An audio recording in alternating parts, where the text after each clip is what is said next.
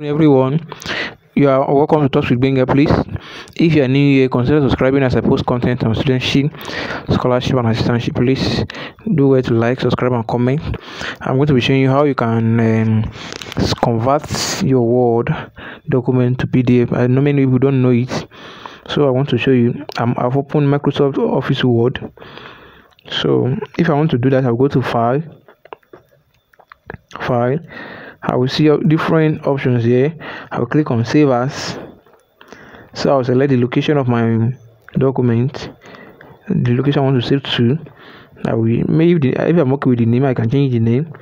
And the other thing is that I will change it to, instead of Word document, I will change it to PDF. So by then I will click OK, and it will be saved as PDF. As you can see right now, yes, it should be saved as PDF. So let me show you right now.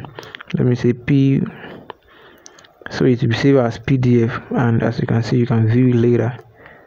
So just say click save. It will be saved as PDF. So please, if you like video like this, do well to like, subscribe, comment, and share. As I'm going to see you in the next video. Thank you for watching. Thanks for watching.